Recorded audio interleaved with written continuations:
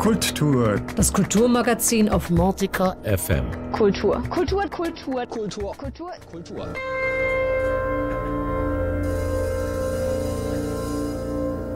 Einen schönen guten Tag und willkommen zu einer weiteren Ausgabe von Kultur oder Kontrapunkt, das ist nicht ganz sicher. Wir nehmen einfach mal Kultur. Es könnte auch eine Kontroverse werden.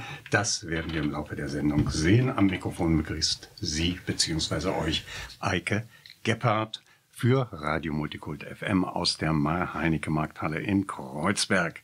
Das Thema der Women's Peace March in Berlin, der Freitag, den 16. am Alexanderplatz und Brandenburger Tor stattfinden wird. Die Details werden wir am Schluss noch einmal ansagen. Auf Initiative der preisgekrönten Singer-Songwriterin und Friedensaktivistin Yael Deckelbaum und ihrer Bewegung Women Wage Peace marschierten Ende letzten Jahres 30.000 Frauen unterschiedlichster Religionen und Herkunft aus dem Norden Israels nach Jerusalem. Mit der Forderung nach Frieden legten Tausende von Menschen den Weg singend zurück und machten mit der Hymne Prayer of the Mothers den Marsch zum weltweiten Symbol für Versöhnung und Menschlichkeit. Zeitgleich haben sich zahlreiche Women's Marches überall auf der Welt formiert, zum Beispiel in New York, London, Stockholm, Jerusalem, Sydney, Zürich und eben jetzt auch in Berlin. Die Veranstaltungsreihe Puls des Friedens wurde durch den Verein Clans des Friedens e.V. ins Leben gerufen. Sie verstehen sich als Teil dieser globalen Bewegung und organisieren den Women's Peace March in Berlin, wie gesagt, am 16. um 17 Uhr. Die Details sagen wir nachher nochmal an.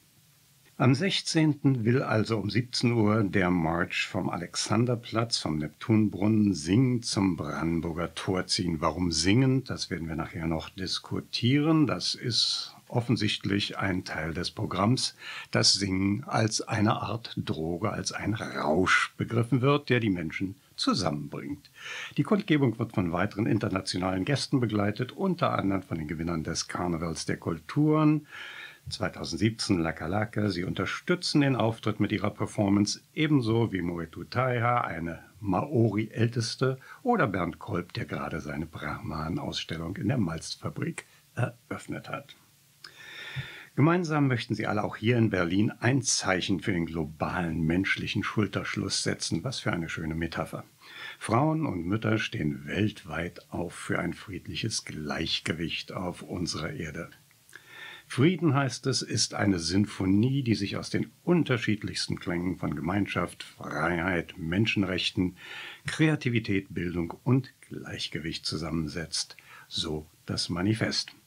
Ich darf nun die Gäste begrüßen. Yael Deckelbaum, die Singer-Songwriterin-Legende persönlich. Sie können viele Videos auf YouTube oder im Netz ganz generell abrufen.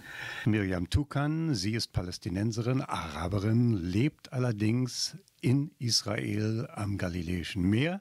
Die beiden treten oft zusammen auf, vor allem im Kontext des Women's March for Peace und des berühmten Songs Mother's Prayers for Peace. Yael Deckelbaum ist eine Kanadierin, Israelin und Miriam Toukan kommt aus Palästina. Dazu die Organisatoren des ganzen Events, des Puls for Freedom, Pulse of Freedom oder Puls des Friedens, Anja Kaul, und die Initiatorin des Clans des Friedens, Margret, Hofmann. Am Mikrofon noch einmal Eike, Geppart. So, meine lieben Zuhörer, Zuhörerinnen, das muss man ja heute getrennt alles sagen, da einige von unseren Gästen kein Deutsch sprechen, was verzeihlich ist, werden wir diese Sendung, wie schon so oft zuvor, auf Englisch führen. Das heißt, die Diskussion, Sie können natürlich gerne später sich melden. Wir werden Ihnen gerne eine deutsche Zusammenfassung liefern. Und es ist natürlich nachzuhören auf unserer Website. Nichtsdestoweniger, die Diskussion jetzt mit den Gästen findet statt auf Englisch.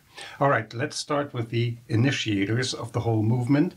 Why women? We men feel terribly discriminated. Why did you select only women for the Peace March? Do you think women are predestined for peace? Margaret Mitchell, a famous psychoanalyst in Germany, wrote Friedfertige Frau, as if there was a natural affinity of women to peace and for men to being belligerent. To the initiators, why Women's Peace March? I mean, we as men typically feel discriminated. I mean, you women have had that for thousands of years, obviously, that you were discriminated against. Why are women, in your eyes, predestined for peace as opposed to men? Why Women's Peace March? Is it a strategic question that you think it's more persuasive, a women march, women singing, after all, quite an event?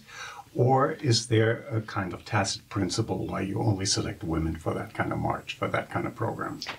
Well, for a start, it's not that we only select women, because men are very welcome and needed to join. But it's more that I think we women came to a point where we have enough of the old structure, and so we gather our sisters and we march together. And I think we women, well, especially the mothers, they have the ability to really give life, to materialize life. And it's very hard to see your child die, or to see the child of your sister or neighbor die. And I think also we women suffer the most, women and children, of all the war going on. And so, of course, for me it makes perfect sense that the women come together, unify, and say, okay, we live a different life right now, and we live a peaceful life right now. But like I said, we women may lead or initiate this new peace movement, but you're welcome to join. Every man is welcome to join, of course. Now, of course, as you probably know, there are many women that will contradict you. For instance, a famous feminist, German feminist, Barbara Sichtermann, said, hey, women were always behind the men, you know, with their adoration of belligerence, of heroic men, of strong, competitive men, right? All that, these are the kind of men, and every man knows painfully, you know, when he's in a competition at a party or whatever, you know, and there is one of these heroic figures, the women will fly in that direction, just like men will direct their views first, you know, to women that are more attractive. It's just one of these things. So is it possible that times are changing? Yes. Just wanted to say that. Fortunately, but this is how it used to be, and I'm not saying that it's wrong, or it's just times are changing. There's a shift. This is how the world used to be in the patriarchal times, and you mean in the present? The present is the shift. The past is patriarchal. The future is balance, and we have not balanced yet, and it needs to be balanced. It's not about, everybody is a part of how the system used to work. Everybody has a responsibility. The women have a responsibility for playing along with the old system. The men have a responsibility for leading the old system. The women also have a responsibility for letting it be as it was. And it's not about blaming the past. It's about changing it into something better and growing. That's exactly what we want to know. Obviously, how do you go about changing it? I mean, one thing is changing the circumstances. For instance, new laws, you know, that give more rights to women. After all, you know, like 50 years ago, women couldn't have, in Germany and many other countries, a bank account of their own. They couldn't take a job, you know, without the permission, the husbands, you know, and so on and so on. All these things have changed. This is changing the circumstances and the conditions of living. That's one thing. The other is changing the frame of mind, both of the women and the men. Yes. How do you go about that? It's deep work. Yes. It's very deep. A long process. And that we are painfully aware of. But how do you go about it strategically? We go by it intuitively, first of all. It strategically is also a different way. There is a male word you want to tell me. It's not a male word. It's just not relevant to this new movement, which is it's global. It's happening all over the world. We have women waking up everywhere. and they have a special connection between the women and a language that we all understand. And everywhere we go, Miriam and I, we travel. We've been to Spain, we've been to Zurich, I've been to Washington. We did it with the Palestinian women, with the Israeli women. We are here now in Germany. We are going to go to Brazil. Everywhere we go, and I'm telling you from experience, through my eyes, my experience is that we have a common language that we all understand. We look into each other's eyes and we know. And it's not something that I can say it's a strategy. It's above strategy. It's maybe strategy, but for us, it's by spiritual things and not things that we are making like law or I'm a lawyer, but I find that spiritually is more powerful. And we are, as musicians, we are making this for a long time, but we give this the right expressions. And we try to spread this energy, this light, this spiritual words and music. And we get it back from people. We see how people change or how it influence. So this is our way now, and it's very powerful. That's very powerful and impressive. The video testifies to that. But still, to play devil's advocate for a moment, if you want to convince a woman in Africa or in Latin America that it's better for her not to have a strong, dominant man, well, actually, I have to say something about that, because what ignited Prayer of the Mothers started in Africa, in Liberia. So I don't have to convince the African women; they convinced me. Okay. Right. Yeah. And also, we don't have to convince anybody. We don't even want that. And how I see it. The time of change is already here, and it's only that mainly the women just coming together and living the change. The change is already here, and if you want to feel it, you can feel it everywhere. And convincing strategy for me that it's the old system I'm not really interested in, and really more going. Well, you said intuition, but it's also. Like, I ask myself sometimes, or I ask you, what do you think, where all your ideas come from? And suddenly it's like, you have this great idea, like a light, and it shines on your path, and you exactly know what to do and to do it now. And this is how the Pulse of Peace or the Prayer of Mothers develop. And nobody can stop it, because it's a worldwide movement. And it's not a movement what was planned and to see how we can do it, how we can convince people. It's happening with all the people all over the world at the same time, because I think we receive something and we know it. Yeah, that's the truth. We are living our truth now. And the truth, one part of the truth of humanity is peace. And that's now, that's all. Now, that may be true, and I hope you're quite right, but how do you convince the majority of the population? Take me as a simple example. I confessed to a terrible ignorance of the entire movement, Pulse for Peace, Peace March or whatever. I didn't know about it. This is the first time I meet Yael Deckelbaum, the first time I meet you people. I think I'm fairly representative. Now let's take another question. We're here in the middle of Berlin. There are millions, not millions, but tens of thousands of refugees here, many of them coming from cultures where the role of women is not exactly, or let's say women aren't exactly who is listened to primarily. How do you convey that to, a classic migrant family, let's say with Islamic background, that the role of women is supposed to be much more potent, much more powerful, and has a say in the first place in the way the family, or worst of all, politics is supposed to be conducted? I think we have to take it step by step, and don't miss the children in it.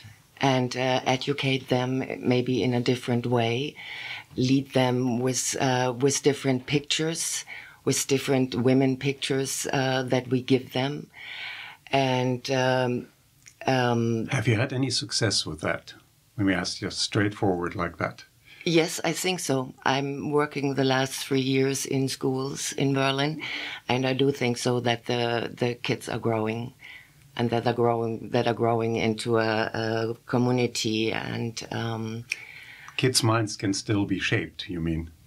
Later on, maybe it's too... Yes, but there are also rigid. a lot of parents that are thankful for it. You know, I mean, it's always the point where you shift your focus on, you know. And I think we have to start shifting our focus on the positive things and on the positive sides of migration, emigration, step by step. And also, I think it's a really, let's say, old picture of that women in Islamic families are suffering. And of course, I know what you're talking about. I'm not saying suffering so much, because as much as you identify with your role, you don't necessarily suffer because it's part of their self-image. Well, they don't have an equal say, possibly, in That's true. That's conducting very affairs. true. That's very true. But I like to add that I think women in Islamic countries are very strong. Our sisters are very strong. And so for me, the picture you were talking about doesn't really fit. And I don't think I have to convince any Islamic sister. She's exactly knowing Or Christian sister, or for that Christian matter. or Jewish or whatever. And it's not about religion anyway, for me, not at all. It's about what unites us as human beings. That is our deepest wish in our heart. And we all have a heart.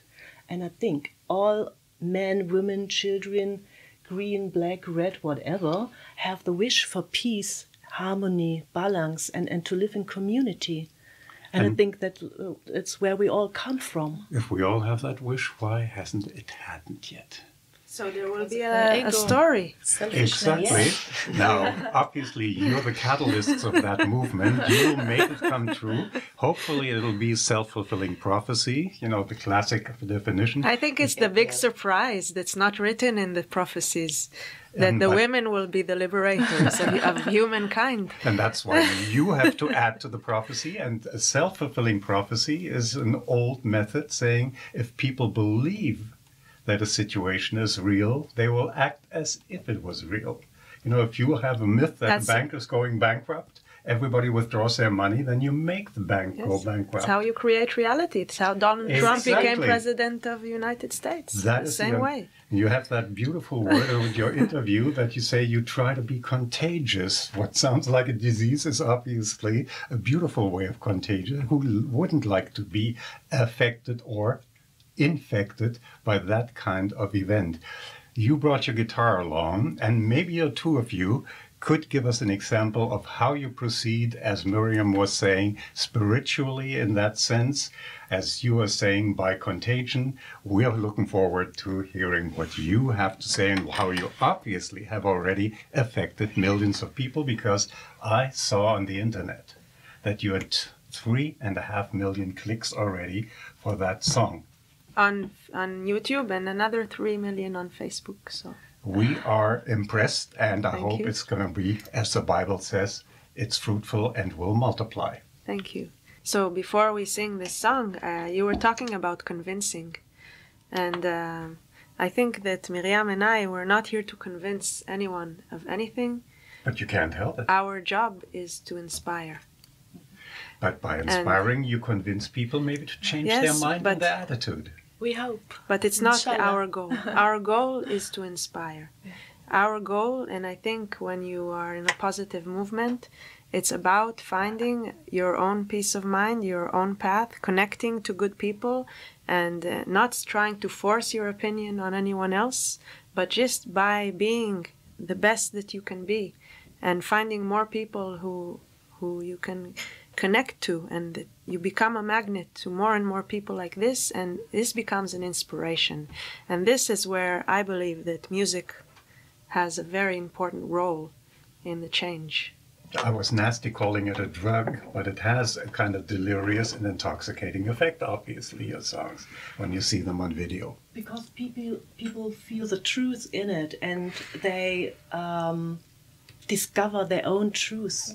And so they are able to live their own truths, and I think that's that they about suppressed what they actually knew but didn't want to know. Yeah, and they couldn't feel it anymore. And now they start to feel it. And so that's why this global movement is happening so fast. Yes. Very fast. Yeah, very fast. All right, here are Miriam and Yael.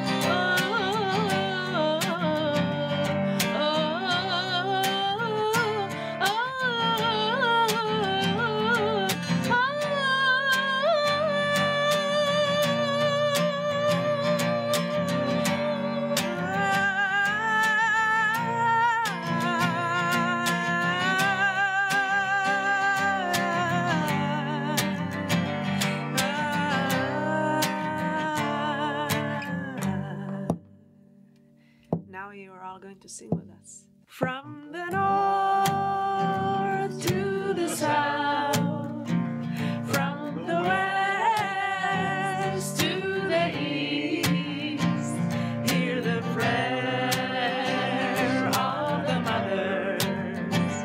Bring them peace, bring them peace. From the north to the south,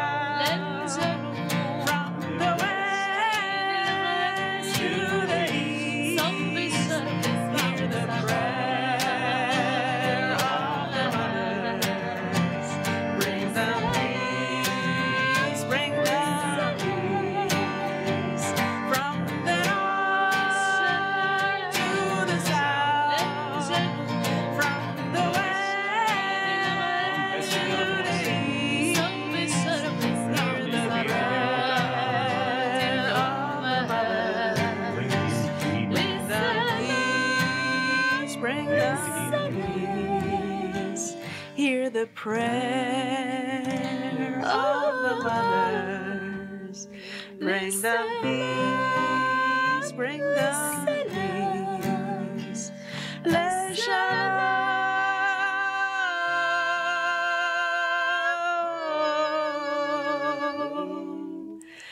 le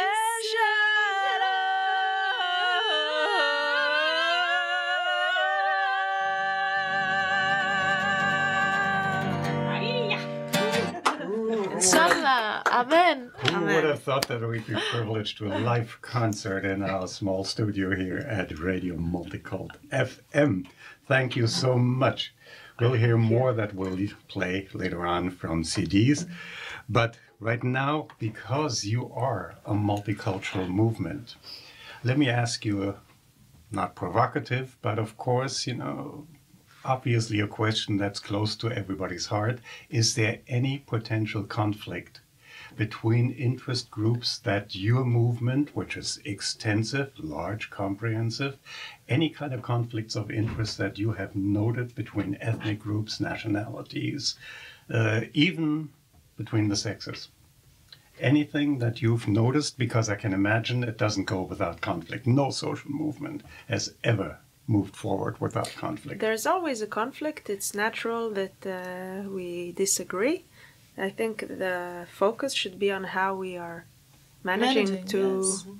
It's the real reality in Israel-Palestine. It's 24/7, all the time. We breathe it, we live it, these conflicts, and we are trying to make it a better place, to have this multicultural and pluralism, and to make it a paradise, and to use this. We're all on your side, and who doesn't long for paradise? But what I meant is, have you experienced it within the movement? Even Miriam and so, I what are the conflicts? Even Miriam and I personally. Give us an example. Quarrel. Think you're married. We are living it in the country. It's differences, and he wants a drama. Drama. He's looking for the drama. You don't have to perform the drama, but just mention what are the typical topics on which you would quarrel. Like, from my experience, when I'm in concerts for children in schools, Arab schools or Jewish schools, sometimes I always sing in both languages, and sometimes the children doesn't want to hear Arabic, and or the kid doesn't want to sing in the other language of the other, because he was raised in a house that they tell him it's your enemy, it's the language of your enemy. So all the time we have these little experiences and sometimes fears when something happened in the specific day in Jerusalem, in Tel Aviv, a terror attack from both of sides. I don't mention which side. So sometimes we fear to go to stage. We have this tension in the air, of course. Impacts. It impacts us and our strength, our energy, our songs that we choose this day in our repertoire, our speech. It's all the time living this thing. And is the inspiration of the music really enough? I remember a movie.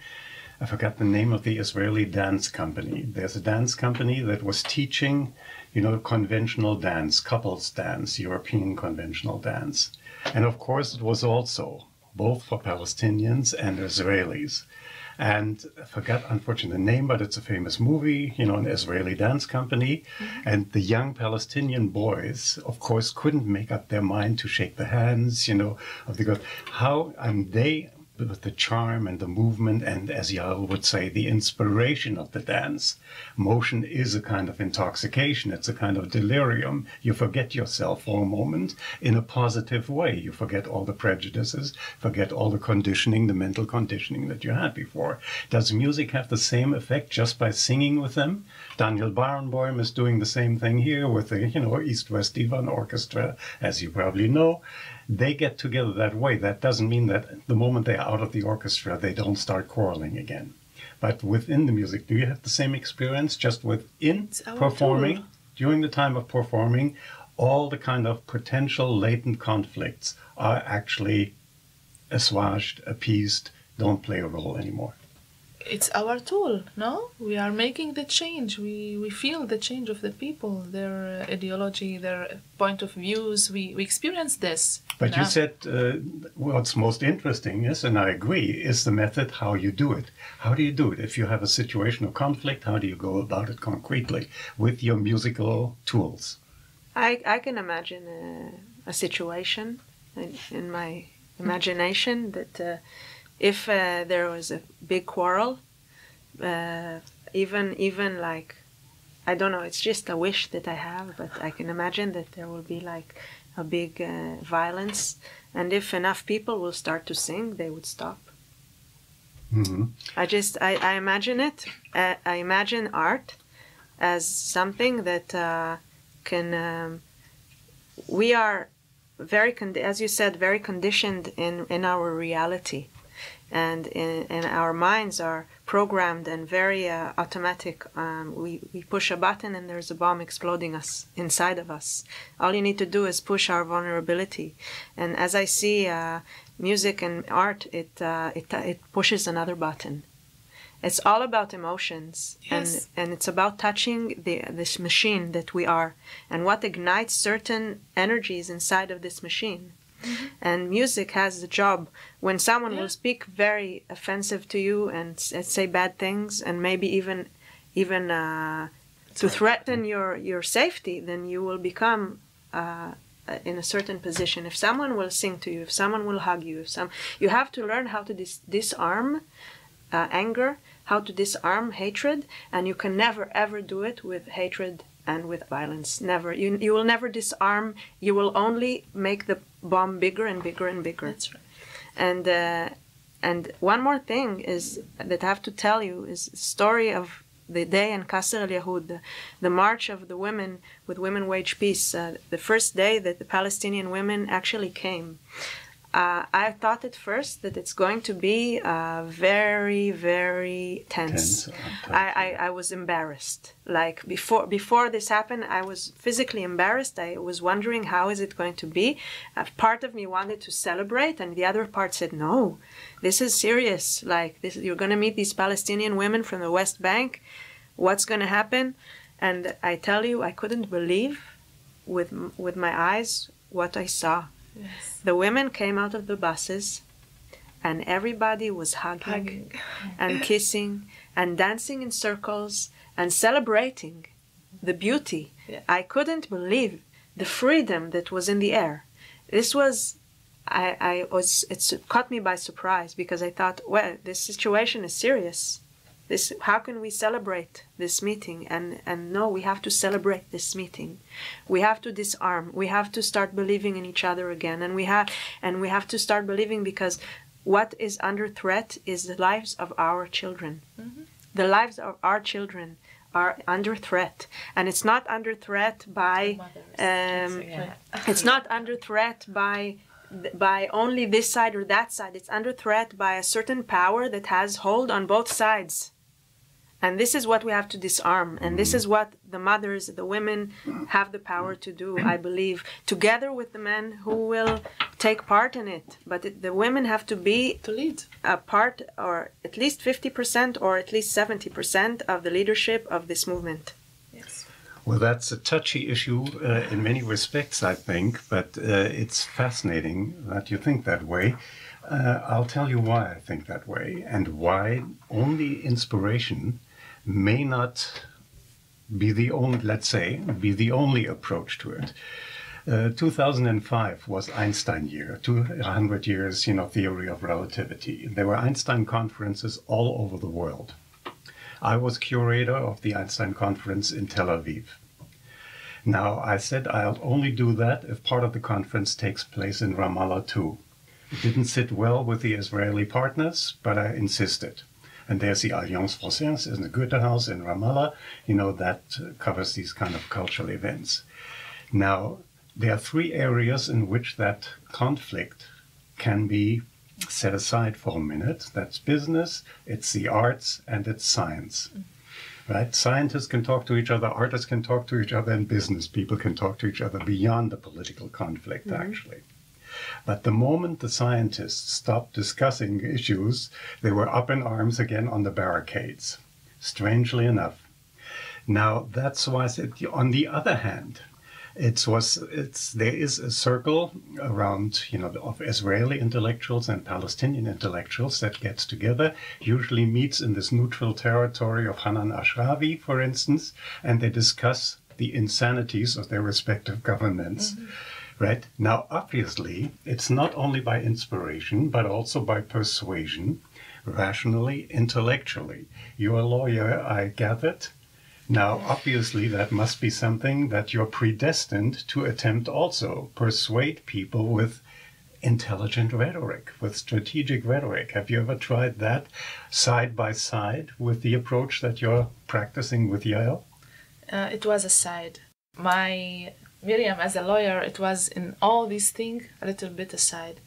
As a lawyer, I choose to be in a village town in the north, that the majority is Islam, and I choose that place because I saw that women are coming to the office just to tell their stories and they were very happy that a woman lawyer is in their town. And has empathy, obviously, with their situation. And I'm trying all the time to take also my law career in the path of giving the help for people, for women, especially for women, and not to be very deep connected to the law, to the dry law that I maybe someday wanted to be, but the singer Miriam overcome this this situation, and I find myself more in the singing and making music and.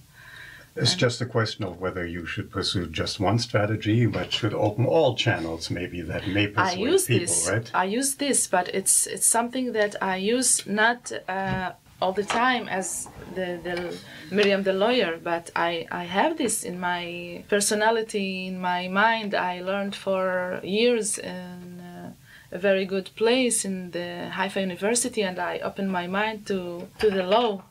And it's very important, but I use it differently. I'm not sitting all the day in the office and making the job, right. And it's something different. Now, the question, why I asked that question is, you mentioned in your interview, if I remember correctly, Yael, that you're talking particularly, or you're addressing particularly musicians. And no, I have to set things a little bit straight, because I'm a musician. This is what I do. I'm not, and Miriam is also a lawyer and a musician, which is amazing. Women Wage Peace is a very large movement, and doesn't have only musicians. It has women who are judges, women who are lawyers, women who are businesswomen, practical, very practical. If you have that many, very practical, very down-to-earth movement. For me, my job, I see it as the wind in the sails, or what I do with the music is to lead people to believe. I think that hope, you can't make change without hope, but you can also not make change with only hope. You have to be practical. You have to bring things down to earth, and you have different people to do these jobs. That brings me to our next question. I'm glad you triggered the issue. And maybe that's a question I could address to the organizers again.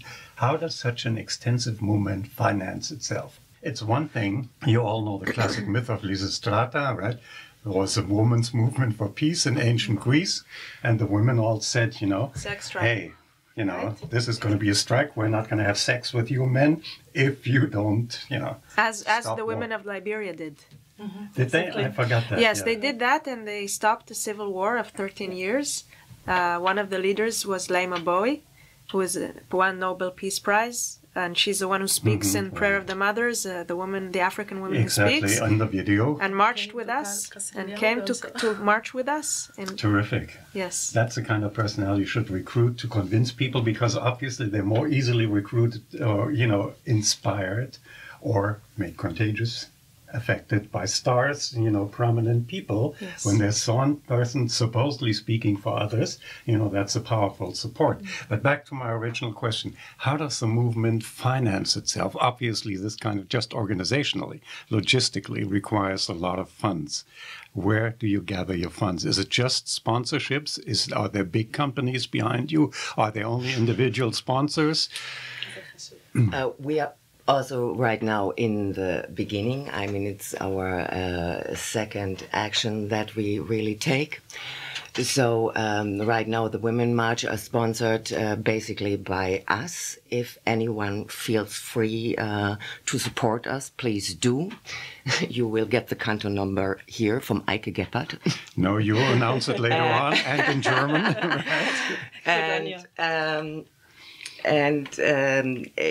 We, as I just said, we are a very young movement, or the Initiative Puls des Friedens.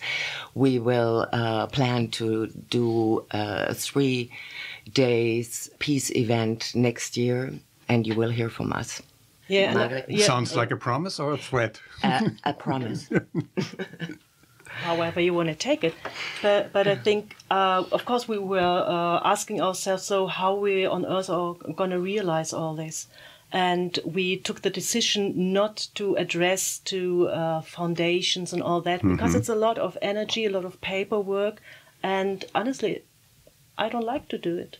And I like doing things what inspire me. And I live my truth. And people are welcome in our movement who are enjoy writing all this paperwork, and they're really welcome to do that for us. But I don't like to do it. So we really do what where our heart takes us to. And I like to add something what we were talking before about. I think what is in the way of peace is actually our intellectual mind, because it holds all belief systems, what we grew up with in school or at home. And the intellectual mind can't capture everything, actually only a little frame of really cognitive things. But we are much more than the intellectual mind. The intellectual mind helps us not to run in front of a bus. And I'm grateful for that. But my core is not my intellectual mind. My core is my unending love for life, for all my brothers and sisters. That's my core. So I walk with this every day, and I use my intellectual mind for very practical things, to go shopping and all that. But for the rest, it's more in the way. And to approach people, I think, to help them to really feel their core, feel their nature, and to let go slowly of all this, let's call it primitive emotion, like hate, anger, and because it's all about the survival issues, mechanism. And it has a reason why it's there, not to say, oh, how can you be so angry or, peaceful, but rather to show people how can they feel again, beside of the trauma, what happened, to feel their heart and to, there's something, I don't really get it now, but it draws me and I like to explore more. This is, you ladies, you do it with the music, and there's so many ways how you can do it. It's the arts, and what you inspire us. I think that's, I'm sorry, Miriam, you wanted to intervene? I'm excited to hear those words that are, for me, very true. And I can say that for me, in my point of view, it's become from love. It's something that we're born with, and it overcomes all the negative feelings and all the hatred and all the anger also. Yeah. So spreading the love, it's something that it's in our intention, body and soul. So, and I also think you always have in every moment you can make a decision, and that has something to do with consciousness, being aware of.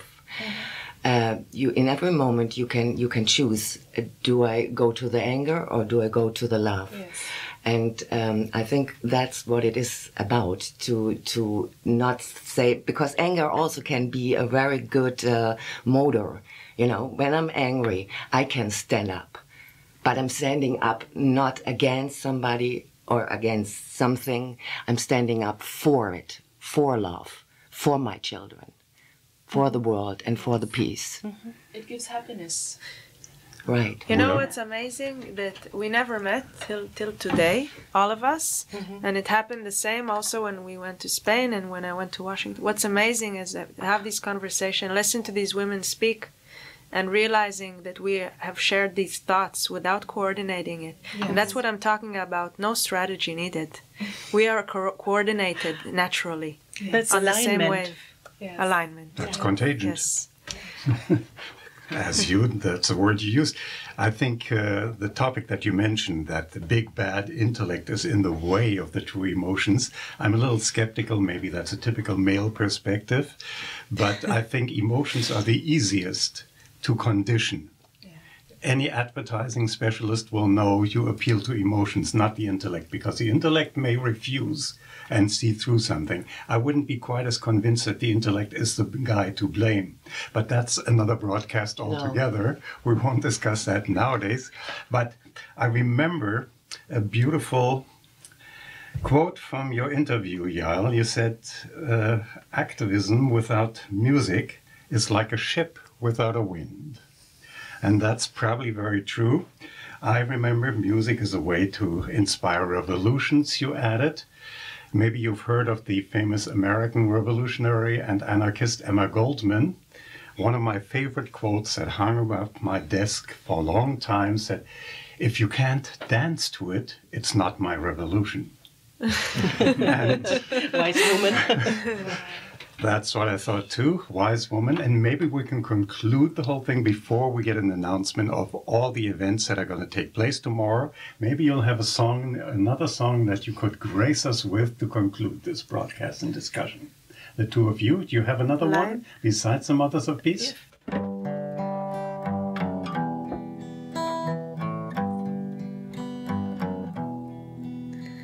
Well, I heard there was a secret chord that David played and it pleased the Lord.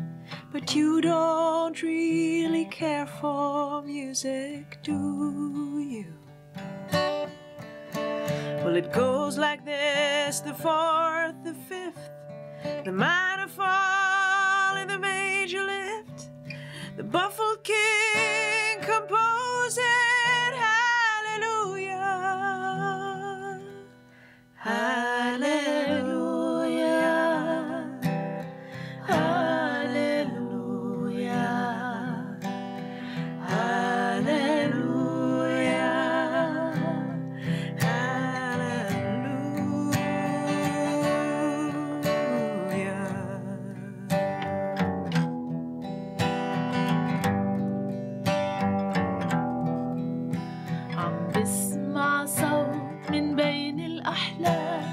بمشي طريق وبمحي الأوهام وبقلبي رح أبني سلام بكرة رح تثبت لي الأيام إنه صوتي له أنغام يكمن في معنى للحياة هاليلويا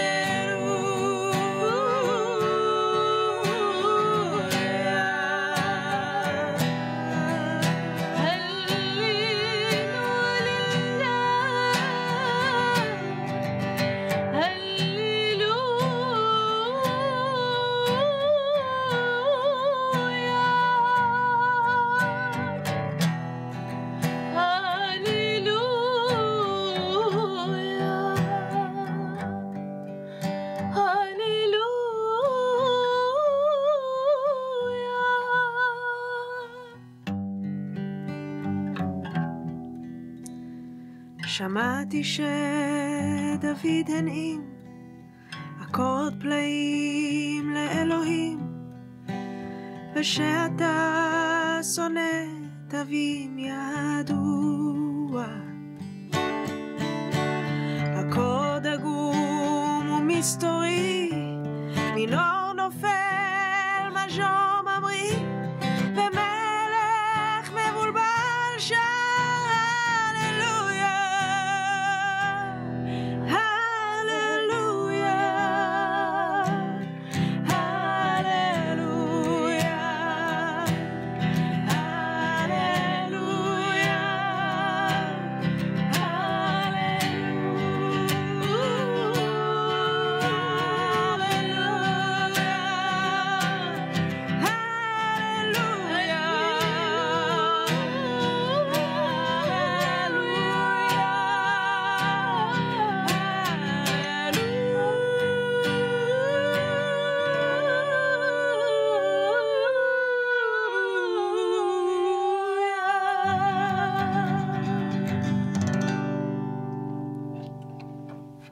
Wow, thank you. This was just a small aftertaste of the concert last night that you missed. But nevertheless, there are CDs that you can buy, of course. You're encouraged to buy. You can sponsor, and whatever you can contribute to the Women's March for Peace, to the good cause, Mrs. Hofmann and Mrs. Kaul are going to announce to you now. Mrs. Hofmann? Yeah, dear people, I like to invite you to come to the march, where we meet at 5 o'clock at the Neptunbrunnen am Alex, and we're gonna march together, sing together, have fun together to the Brandenburger Tor, where a really professional stage is waiting for all of us, and a great program. So we're gonna have, of course, you already know Yael and Miriam. They will sing and perform, and we will sing all together with them. Also, there will be a great ceremony, and this ceremony is held by 5 women who will carry everybody to a space in the center of the heart where we can feel the inner peace. And from that on, a lot of surprises will happen. Well, you will see, I hope so, because you will come, right? And yeah, that's going to happen. And also we are collecting money to support our further action for peace. And you're most welcome to join our actions, to help organize, and also to be part of the movement. And please put a little bit of money in our box. Thank you. For those that are new in Berlin, Alex is the Alexanderplatz, of course, and Brandenburger Tor is the Brandenburg Gate. For those of you that aren't familiar with the shorthand there yet, maybe we can say the same thing in German again. Frau Kaul, vielleicht nochmal die Ankündigung. Genau, hallo. Ich möchte euch alle einladen. Morgen, also nein, heute, Entschuldigung, ich möchte euch alle einladen, heute, Freitag, den 16.06. um 17 Uhr am Alexanderplatz, 17 Uhr, habe ich gerade schon gesagt, treffen wir uns. Ich hoffe, wir werden ganz, ganz viele. Yael und Miriam werden natürlich dabei sein und um 17.15 Uhr ungefähr laufen wir dann los zum Brandenburger Tor. Dort wartet eine Bühne auf uns. Wir haben verschiedene Künstler eingeladen. Wir werden mit euch zusammen singen. Und ja, kommt. Peace, Joy and Love. Danke an euch alle, danke an Yael Deckelbaum, an Miriam Toukan, an Margret Hofmann und Anja Paul. Ihr hörtet Women's March for Peace, der Friedensmarsch der Frauen.